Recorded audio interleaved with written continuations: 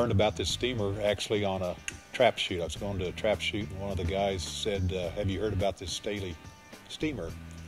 Lo and behold, you guys were going to be out here about a week later in this area, so it went together pretty fast. And then when we went to Artesia for that school, you guys had a trailer there. It showed one flake that was regular steam, and the other flake was regular dew.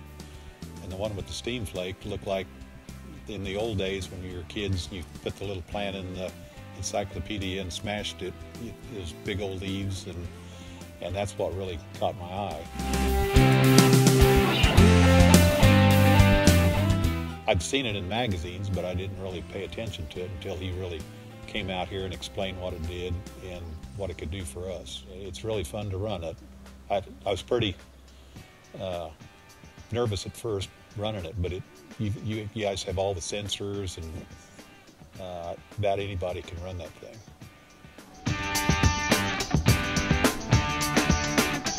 The hay's not bleached out.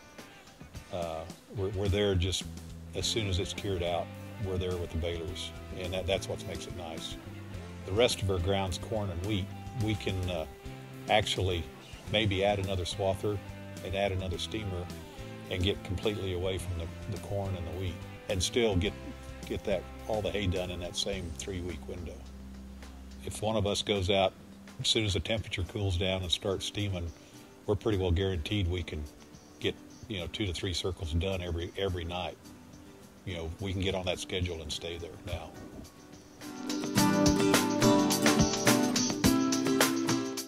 If you're pinching pennies here, pinching pennies there, it's going to, bite you in the rear in the end of the year or whatever. So I didn't have any regrets spending that kind of money on that steamer, because I felt like it was a good investment and it would pay us back.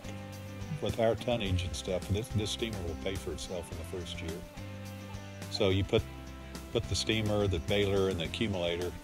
It's pretty intimidating, but this thing follows the baler, great. Once you get used to it, you can back it about anywhere you want to. So I was real surprised about that.